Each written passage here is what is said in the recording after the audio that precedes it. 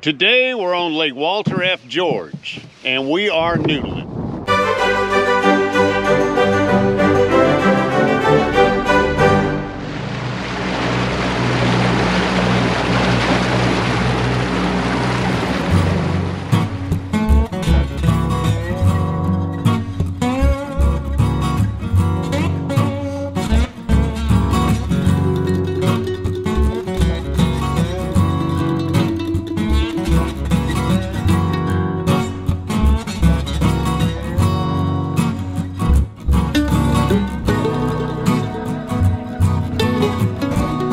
Hi, I'm Ricky from RV Underway. If you enjoy the RV lifestyle and love learning more about it, we encourage you to subscribe to our channel.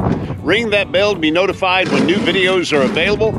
Also, give us a thumbs up if you like this video and leave us a comment. Today we are noodling for catfish. Catfish are bottom feeders, and you gotta fish on the bottom or slightly off the bottom, but you gotta be near the bottom. So today we are noodling. Two distinct types of noodling. One is where you find a mud bank on a creek or a river and you run your arm up in there, but I am much too respectful of cottonmouth moccasin to be sticking my hand up in a mud bank along the creeks here in South Alabama and Southwest Georgia. So today we are gonna noodle the other style, and that is where you take a foam pool noodle and a rig that my brother has built, and you fish off the bottom, about 12 feet of line. I'm gonna let him explain it to you. Okay, so my name's Art, and I'm the best looking of the family. This is kind of the traditional pool noodle around here. It doesn't have to be this complex. You got a PVC pipe pretty much sealed on both ends, got a lead weight inside of it, and you just simply have a pool noodle on here, 12 foot of line with a lead and hook. And we're just gonna let it down, and what'll happen is it'll kind of lay in the water sort of like that. And when the fish hooks it or bites it, it'll stand up, the lead will shift, and you'll know that you've had a strike on the line. Now we normally do this, I normally do this on sandy bottoms, but it's so windy out here, we've actually pushed up against the retaining wall of a dam, Walter F. George Dam. And so we're gonna try it here. Never done it here before. We might catch catfish, we might catch stripes, might catch crappie. Might not catch anything at all. But it's just good being out in nature. I just enjoy it. That's beautiful day too. Oh, it's gorgeous. Any day you're on the water, it's gorgeous. And what about bait? What do we use for bait? We're gonna be using liver today. We've got liver, we've got brine shrimp that we're gonna be using, and I've also got some crawfish that we're gonna use.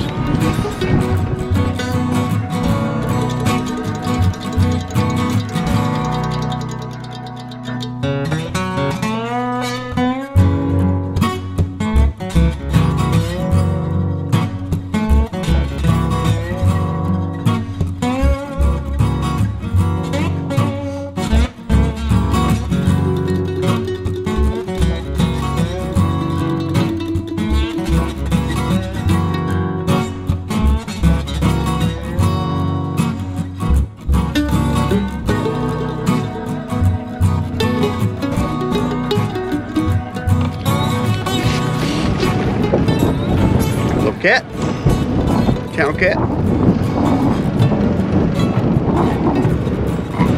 That's noodling. That's noodling.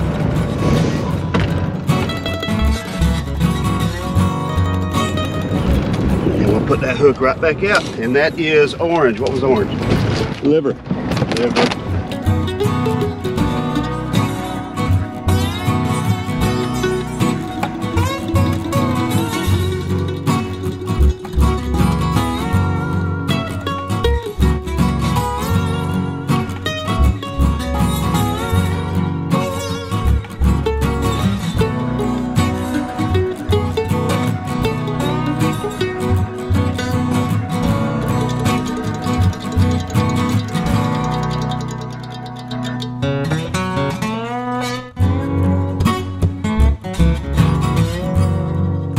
So tell me, Art, what are you looking for in your depth finder there?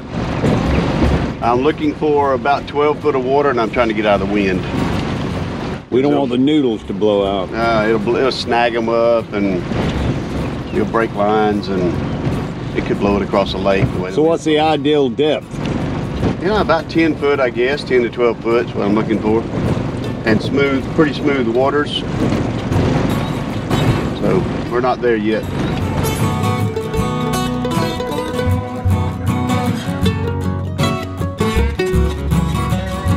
Noodle, noodle, noodle.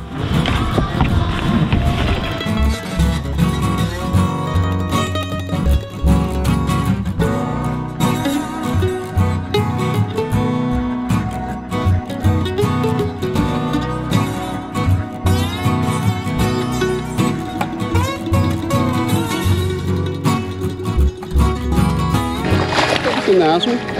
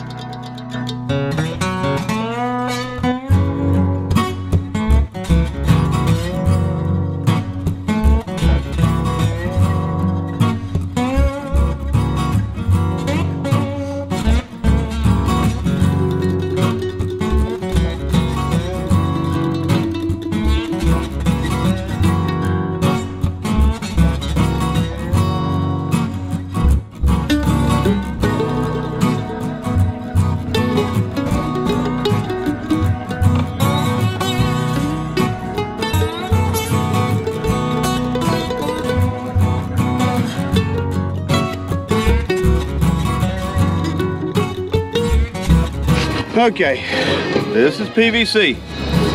I guess it's 1/2 inch. Let me take a look. I don't know. It's PR 315 PSI at 23 degrees Celsius. NSF PW-G. That's it. Cap on this end, cap on that end. Just a hardware screw goes in there, an eye bolt, whatever. Screw it in there and then seal it with silicone. You have a piece of lead in here, roughly an ounce, 1/2 ounce to an ounce. I pour these leads myself. Don't tell the EPA. And a pool noodle with a piece of tape on it, simply so that I can see a reflection if they get away from me, because when the wind picks up and the waves are really high, it's hard to see these things. I'm using, most people use 20 pound, I'm using 60 pound test line, roughly about 10 foot. And then I have a small piece of lead, usually larger than that, small piece of lead. I have a swivel, and then below the swivel, I have about 10 to 12 inches of 8 pound test line to my hook. And on these hooks, I'm using stainless steel hooks. I bought those in bulk, so I'm using those. You can use, you can use tri hooks or whatever else. But yeah, you just put your bait on there and drop it down and let it sit. And of course, when a fish hits it or when waves hit it, sometimes a boat will kick it up. They'll kick it up, and the lead will slide, and it will stand straight up. And you've got your piece of tape there reflecting. And if there's a fish on it, you'll know it immediately, because usually it'll either be running or it'll be bobbing. It's pretty cool. It's a lot of fun. Especially, the problem with catfish is they all hit at the same time. I mean, we'll be sitting here for 30 minutes and nothing will happen, and then all of a sudden, 3 of them start running. And if you get a really big one on there, like we got the other day, a 6 pounder, my trolling motor couldn't run him down. He was running for the deep water, and he kept carrying it under, very much like Jaws. And that's what's so exciting about it. You imagine that there's a big old 6 pound catfish on there like Jaws running deep water, and that he'll turn around and attack the boat and kill all of you. But you know, you can use diving tanks and a rifle to blow up Jaws. Now, why do you put 60 pound for the runner, and then for the lead on the end you put 8 pound? Because it's going to get hung up. These things are going to drift with the wind. They're going to drift into logs and snags and rocks, and it's going to get hung up, and you can expect to lose the hooks. It's just going to happen. So when it gets hung up, you put enough tension on it, it will break the hook off, but you save your lead, your swivel, and your good line, and you can replace that hook no problem. But sometimes this lead gets a little expensive these days, so that's why I do it. Others don't. They don't even use a little leader on the end of it. Everybody does things different. This one actually has a GPS tracking chip in it also, and I can pull it up with my phone that I can actually know exactly where they are globally. Oh shit. Yeah, but that's a good idea, isn't it? Someone gave me that idea. Some of them actually have a trigger in them that when they stand up, when the lead hits, a little light comes on, and when they're fishing at night, a little light comes on and you can see that it's standing up. That's pretty cool.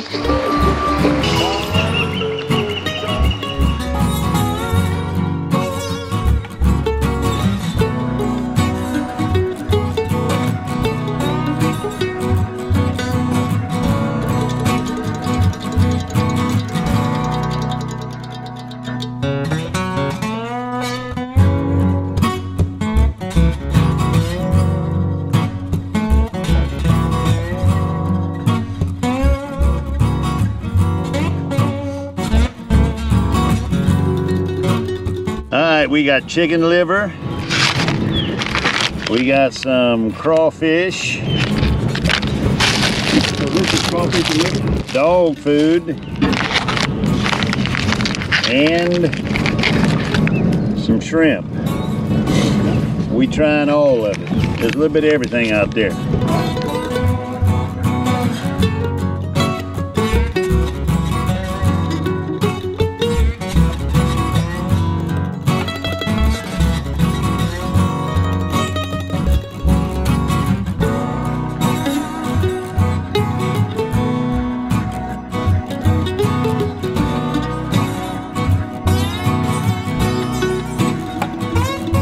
Yep.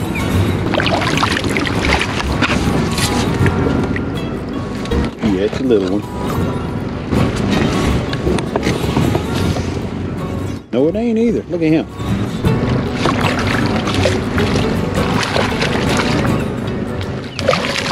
We'll lose it.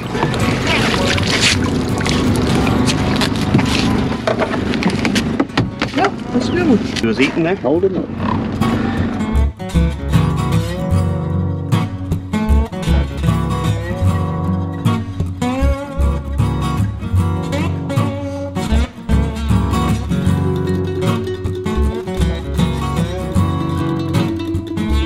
Well, we left 15 noodles out there with bait on. We came back in to get ourselves a bite of lunch, and we got to notice in the weather radar, we got a front coming through, probably gonna arrive tonight early in the morning, and thunderstorms, possible tornadoes, high winds. So it's time to get the boat off the lake. Brother Art went back to get the noodles and any fish that were on. I got the truck and the trailer. We're here at the boat ramp, and as soon as he gets back, we're gonna head back up and clean the fish. So when you went back, how many were there? 4 fish. 4 fish? Yeah. 7 total? Something like that. Got to clean them now. Yeah, that's the fun part. Let's do it. Yeah, let's do it.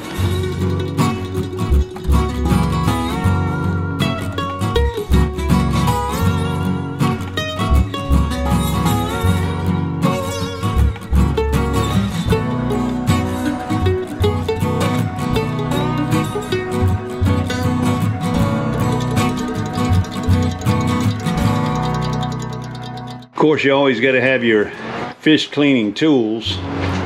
Good sharp knife, fillet knife, skinning pliers, and refreshment. The skinning hooks.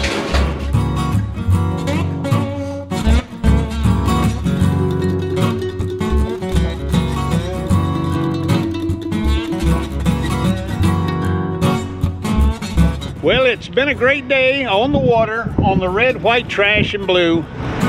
Brother man, how many did we catch all in all? Noodling. 7? Yeah, let's say 7. Got 7, got them cleaned.